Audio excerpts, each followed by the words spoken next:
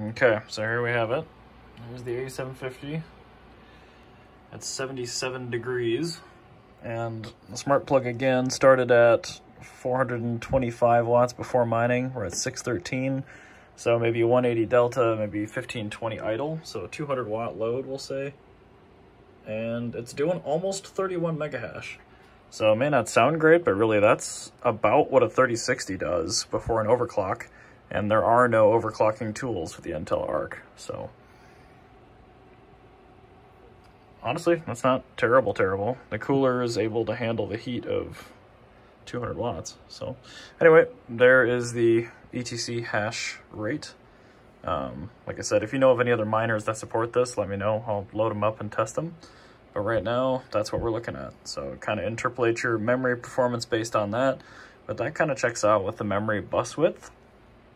I'm still really curious to try a core intensive algorithm, but so far I haven't been able to find any that actually work.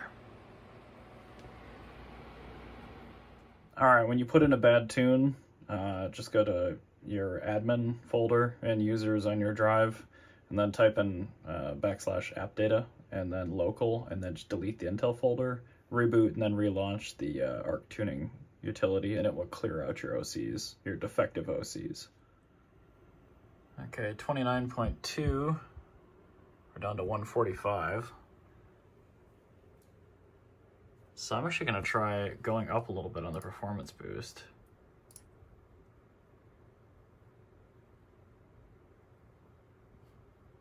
I don't think that's doing anything with the RAM though.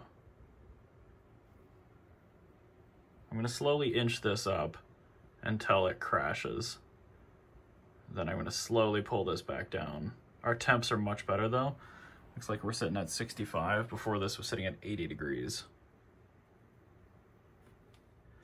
All right, so before I potentially crash it, we're at 6DC, we're at 28.566 megahash and 100 watts. And it actually does look like our power is pretty close. So that was stock mining 363. So we dropped 50 watts. Actually, maybe that wasn't even stock. So 234 to 308. So that was system idle to mining. So really, if we're counting like a 20 or 25 watt system overhead, I think this is pretty accurate to actual card total board power draw. So much closer to NVIDIA than it is to AMD. This just appears to be an undervolt. If I crank it all the way up, it'll crash. And then power limit is exactly what it sounds like. I haven't tried additional offset because I'm not looking for that. But yeah, I can maybe try going up a little bit more on the performance boost. I guess I will. But like I said, I just wanted to get a snapshot here before it crashes. But so far we've cut half the power out of the card and lost about 2 megahash. So it peaked at 30.8 at full power.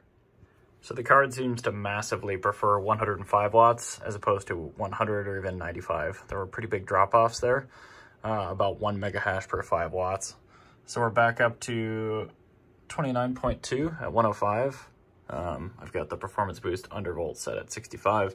So honestly, that's pretty impressive. The temps are good. It's 60 degrees Celsius at 1244 RPM fan.